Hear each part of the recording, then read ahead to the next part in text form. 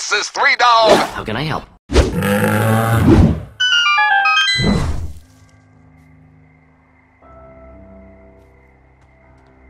Often here on VGS, we talk about games that are a little different. They're not exactly in the mainstream. They offer something that, the AAA titles really don't. And today I'm very excited to talk about a game with one of the lead minds behind it that I think offers an experience that a lot of people haven't gotten from video games before, and they can get that for the first time. I'm speaking with Sean Vanaman, writer, designer, code founder, developer, all of these different titles for the game Firewatch. How you doing, Sean? I'm well. Thanks for having me on. So what am I talking about here? What is your game? Because I gave some lofty praise already. I already said this is a very different experience. I put a big bill out there. How are you going to pay for it? It is a single-player, story-driven, very character-focused mystery set in the woods of Wyoming in 1989, and it is in first person, and you're walking around exploring a beautiful space while building a relationship with another person who's on the end of a handheld radio and uncovering a bizarre mystery as the game unfolds. That is the best way I can describe it. It's an adventure game with systems. If your listeners are have a history of playing video games, LucasArts was the king of adventure games back in the late 80s and early 90s, and I grew up playing those games. And this game is completely different than those in their design and philosophy, but we wanted to set out to make a game that was living and breathing and felt like a movie or like an HBO TV show or something, but also transported us the way those games used to. That's the best way I can describe it. Very excellent way to do it. So visually, this game, Firewatch, is very, very striking. The first extended trailers that came out from it showed an art style that I hadn't really seen before. It borrows from different ideas, but it is ridiculously unique. How would you describe how Firewatch looks? Gosh, that's a great question. That's a difficult question, I should say. So Firewatch takes a lot of inspiration in its look from old sort of WPA posters of a certain era of Americana. And then those are posters, I guess, in a design sense. It's kind of back in vogue now when people are, when the National Forest Service is talking about getting people outside, or Yellowstone National Park wants people to come visit. But it's sort of through this lens of our art director and 2D designer, Ollie Moss, and our 3D artist and art director, Jane Ng, who look at those sort of inspirations and then want to build an outdoor space that is the one that your mind and body remembers without striving for perfect realism. That's sort of the way we design everything, and the sort of the philosophy behind the art, the story, the controls is just simplified naturalism with a focus on tone. What does your mind's eye remember that trip you took to Yosemite feeling like? And then we make it look like that. So it's very vibrant. It's color palettes that are very carefully chosen, really dramatic lighting, just sort of real celebration of the outdoors, I guess, the way I would describe it.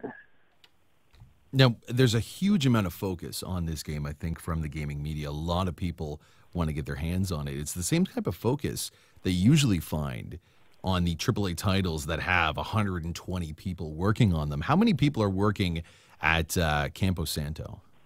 Oh, man. So we are, I can tell you 13 human beings have touched the code base. Okay, all right. But we're 7 or 8, I think, here in San Francisco. We have a designer, programmer in Vancouver, and a couple of guys, Ollie, the aforementioned art director, and a guy named James, who's an animator in England, and that's it. So we're like, we fluctuate around 10 to 12, depending. We're very, very, very small, like by design. It allows us to just move at a really rapid pace and build a shorthand with each other and not get sort of overwhelmed by our own size and ambition. Even though sometimes we still are. But, we're pretty small. And co-founder of Campo Santo, Jake Rodkin, and I worked at a previous studio that was much larger, but we were lucky enough to sort of be on projects through their entire phase of development and get out in front of them and market them and learn about how to really do the work that a giant AAA game would do to make people know about their game. So we kind of built that into our company philosophy starting from ground zero, which is like, we are an entertainment company. So if we are telling people about our game, it must be entertaining, it must be beautiful, it must be surprising at all times, whether it's a trailer we put out or art we put up or an event we throw. It's always through that lens of like, what's going to be entertaining for the people who are ultimately going to want to buy this game. So that's kind of how I think maybe this has come along. Also, a lot of good fortune, and a lot of like old relationships. And, we're just, I cannot wait for this game to come out. We're done with it, so we're just doing PR and marketing and little bug fixing here and there, and we're adding a really cool like secret feature, and we're just like doing all that sort of stuff. But like, man, I just want it to be out. Like, I want it to be out so badly. It's killing me. Again, I'm speaking with about it. Oh, there we go. Yeah. Sorry to interrupt there. Speaking with Sean Vanaman, one of the co-founders of Campo Santo, behind the game Firewatch, the game everyone's talking about. You used a word there that I think really describes what people want from this game. And I think beautiful is not a word that we use often enough when talking about this industry. Why do you think this game has really captured the minds of so many people when it comes to that? Because that's a word I hear a lot, that this game looks beautiful. It's a word to describe not only the art style, but even like the gameplay mechanics, the role of narrative. How does that term apply to Firewatch? I think it's almost a placeholder for, I think if it was another game, people would say that it was sort of it was artistic or an indie art house game, but we've really tried to make sure that this game just doesn't categorize itself that way, that it's a very attention-grabbing story with like really engaging dialogue and characters in beautiful places, and it doesn't sort of insist upon itself as like a piece of art. Not to say that it's not art. Like, I don't know. It's not my position to say, but like the people playing the game and being entertained and wondering what's going to happen next is like all that matters to us. So not like the grand vision or the message. Obviously that stuff exists and is the things that drive us when we're working on our own. But I think people go to beautiful because it is, like, I think Jane and Ollie and our graphics programmers have just done an amazing job. But I think it's because it doesn't look like I don't know, like an art. It's not like Truffaut. It's not like a indie niche cinema. Yeah. It presents itself as something more mainstream, and I hope people I hope it turns out to be that. That was always the goal. All right, we'll have more on Firewatch with Sean Vanaman from Campo Santo, talking more about this game right after the break. Andy Burkowski, VGS Talk Radio, AM 640.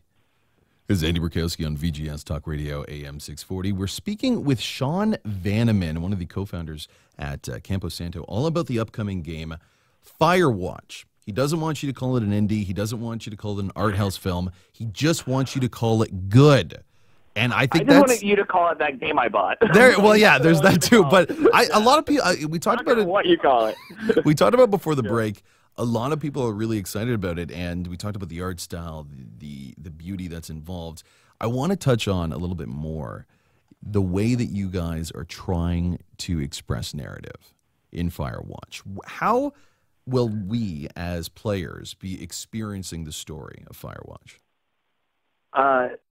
Yeah, so when we set out to figure out how we wanted to tell a story in a game that wasn't like how we had made games before, Jake and I were writers and creative leads on the first season of the Walking Dead game that some people may have played at Telltale. So we knew that we wanted it to be that level of engaging in regards to the character dynamics and what was going to happen next in your role in the story. But we also knew we wanted to make this game where exploration was key and that we never or like hardly ever take control away from you. So you can walk and explore while the story's happening around you. And those were like very interesting challenges. They were almost in direct conflict with each other because sometimes you just have to say, stop, this story's happening to you now. But we didn't want that to be the case. And we also didn't want this to be a game where you were wandering through an empty space without people and without an active, like trying to figure out what has happened. You know, I love games like that. And there's a lot of great sort of like what has happened here style adventure games. But our game is really about a story that is happening directly to you that you're reacting and responding to while you explore. So the game's really mission-focused. We sort of say, like, go to this place on the map and discover this thing or accomplish this goal. And along the way, you can talk about anything you see or if the things that happen to you and the places you are in with your boss, this woman named Delilah. And I guess I haven't said the main character's name, but you play as Henry. And you can talk to your main boss, Delilah, and build this relationship with her as you go to these places and things happen to you. So it's very fluid and also built upon sort of surprise. Like you don't know what's going to be, what's going to happen when you get to this place, and how are you going to react to those things. You make decisions through dialogue trees. You can manipulate objects in the world to make story happen. You can unlock doors and figure out what's beyond them. There's sort of lots of different ways that we push the story forward or sort of like urge you to push the story forward, I should say. That's such a difficult task, even for these massive, massive teams of hundreds of people trying to make a story in a world that you can explore but has a strong narrative pushing you ahead. For such a small team, what did you guys figure out, I guess, early on was the right way to create a guided narrative but still give the player enough time to, you know, play with that turtle on the pond without completely destroying, you know, the sense of story? Because I'm looking at these worlds, I've seen so many trailers, and it looks so beautiful. And there's a lot of times when I want to continue my conversation with Delilah, a lot more when I just want to, you know, explore a little bit. Where's that line, and how'd you guys find that? I mean, the goal is really is in the player verbs that you select, right? So being able to communicate to her is your number one verb, along with all the exploration stuff, being able to pick things up and bring them around with you. But that's always something. That was the first thing. It's like, okay, if we let you pick something up, like, okay, can you throw it? Can you throw everything? Can you take everything? Can you, like, can you rotate it in your hands and find something new about it? Those are all the verbs we give you. So those create the possibility space for all the things that can happen. And then we just really try to say yes to as many of the things as possible that players might want to do. And if we find ourselves being like, man, players really want to like destroy this object that is really important to the story, how do we prevent them from doing that without taking that verb away? And we just sit around and figure it out, you know. Just that simple, eh? So, I mean, it's easier said than done, obviously, but, you know, and then if we can figure it out, we go, okay, well, maybe that can't happen. Like we build a rule set for ourselves where that type of interaction is something that can't drive the story forward. So how else can the player discover this crazy thing, you know? And then you just go back to the drawing board and you say, well, I've got a crazy idea. What if this happens? And it's like, yeah, that fits right within our like verb set for the game, and that doesn't break anything else, and that's even more surprising, and wow, that's even better than the idea we had before. There's only a couple ideas in the game where I'm like, man, we that's not the best idea we had, but it's the one that we went with. Like, I can think of like maybe one or two things, but normally that process of over the hundreds and hundreds of creative decisions you make on the game, like just ends up yielding the thing that fits and is the best and is the most surprising and entertaining. So you're telling me that I can pick up that turtle, look at it round on it, and then have something different to say to the other character, Delilah?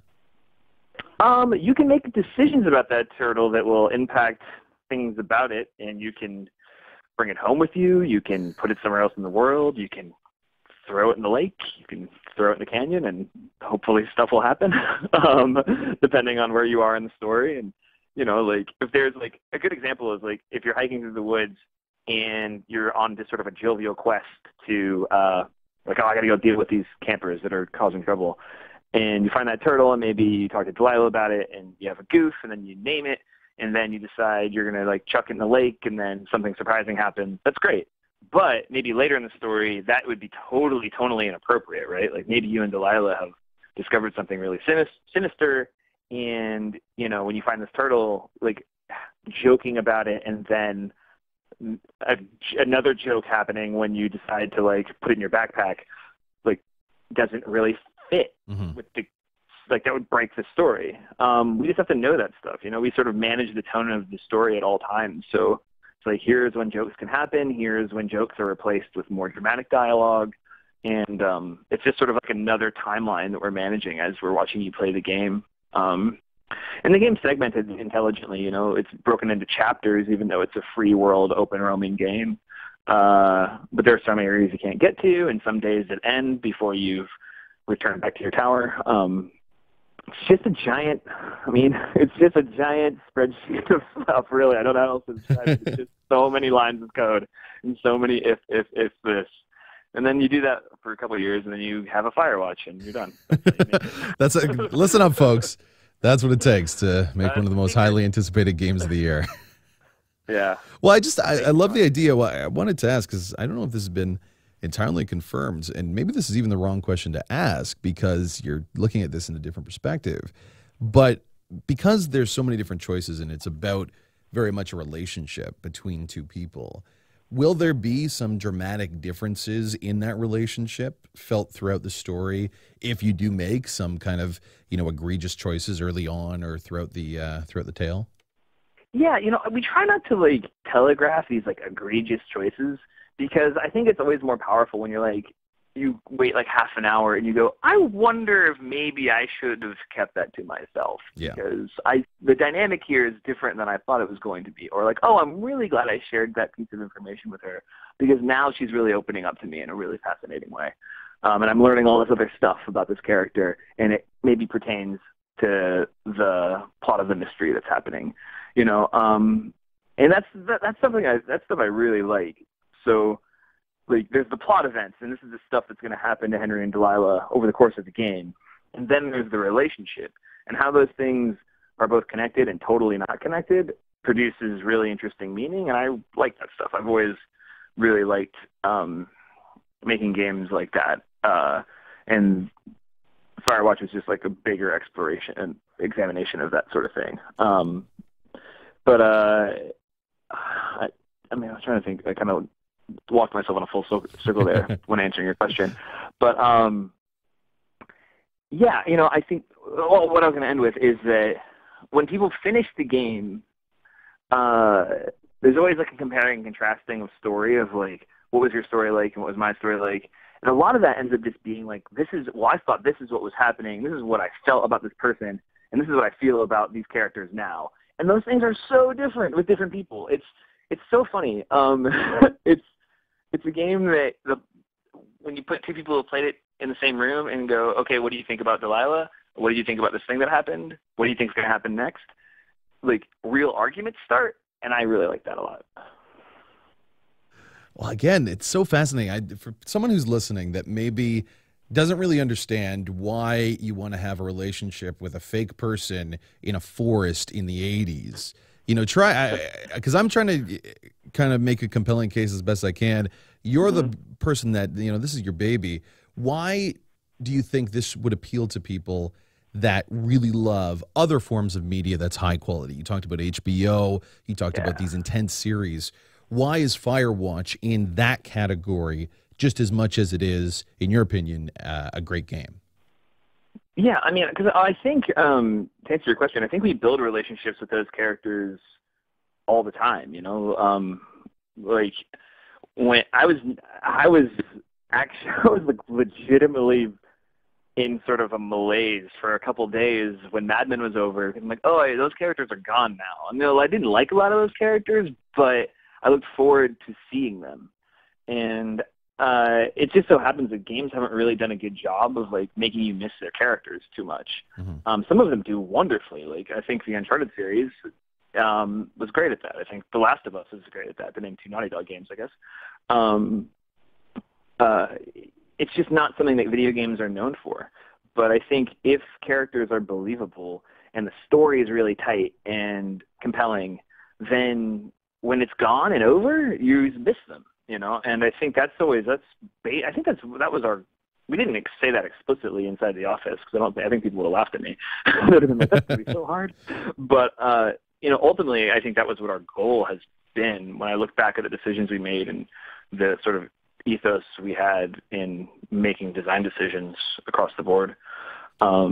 Yeah, so, you know, if you're the type of person who just binge watches Jessica Jones on Netflix or, you know, finds themselves completely taken by certain characters on Game of Thrones or whatever, this is probably a game for you because it means that you like to like transport yourself to places where there are interesting characters, and we've tried to accomplish that with the game. Very, very exciting. Again, thank you so much, Sean Vanaman, one of the co-founders at Campo Santo, talking all about the title Firewatch. What, in your estimation, do you believe this game should give players? You work so hard. You talked about all the man hours. What is your big payoff now in terms of a player experience? I mean, just a really exciting entertainment experience. Just a fulfilling, that sort of feeling when you like close the cover on a good book or the credits roll on a movie and you go, oh, that was really satisfying. Like, oh, it's over. That's it. That's like what we're always going for. Whether it's this game or the next game, you know, like if a game comes out on February 9th on PSN and Steam, and it'll be available for PC, Mac, and Linux on Steam. And when you're done with it that week, maybe, or whenever you get around to finishing it, if you feel that way, like we did it, like success. You know, probably a little bit of like, oh, it's over. Oh no, you know, but like I want more. That's the goal. You know, not something that you sort of get lost in the middle and you go, oh, I really like that game, but you know, I kind of lost my attention. I have so many games like that I absolutely love that I've never finished. You know, this game we want it to be a sort of a satisfying conclusion, and I think when you get to the end, it will be. We really put a lot of time and effort into thinking about that last feeling you have when the credits roll. Cannot wait to explore the wilderness of Wyoming. Thank you so much, Sean, for joining the program. Thanks so much for having me. Thank you. This is Andy Burkowski on VGS. Make sure you pick up Firewatch.